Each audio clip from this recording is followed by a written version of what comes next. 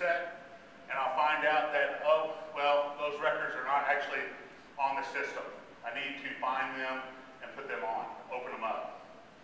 So I'm going to come under and take a look at the Apollo catalog functionality. First thing I need to do is connect to an Apollo database or an Apollo instance.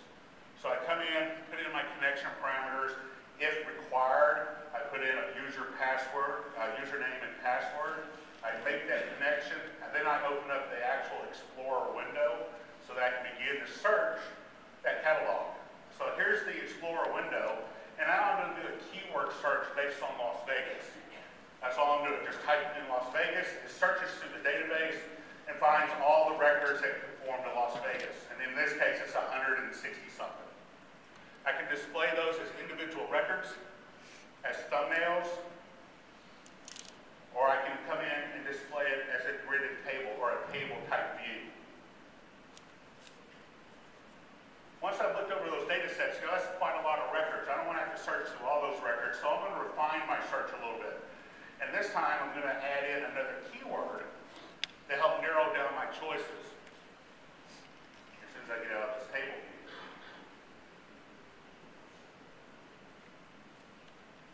So I'm going to add in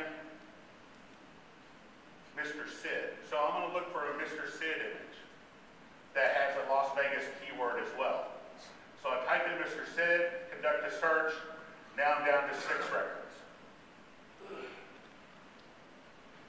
Once I'm down to those 6 records, I may want to narrow it down even more. So I'm going to load in an image or a base map. And in this case, I'm going to load in the actual images that I have in my map window and use them as the base to search against.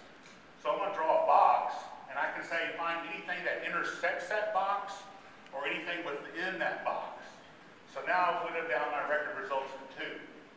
And now if I want to right-click, I can view the metadata. So I get the metadata information from Apollo and review that metadata, making sure what that imagery is, if it's the type image that I actually want. And then once I do that, I can then add it to the map window by going in and just saying display in map window. You can also use the metadata of your imagery or attribute information of your data to do searches as well. So in this case, I still have one more image I need to find in this example. So I'm going to come in and I'm going to do a search against the attribute field of the database. So I'm going to zoom out a little bit.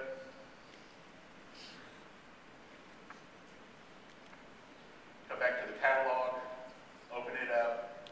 And this time I'm going to do an advanced search, which allows me to build sort of an expression to search against the holdings. So I'm going to come in and select an attribute such as the name field equals or is true to, and I put in this case, the image name itself if I know it, or any portion of that image file name.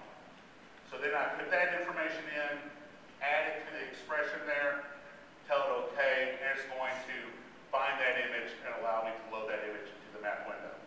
So that's where we're going with the Apollo Intergraph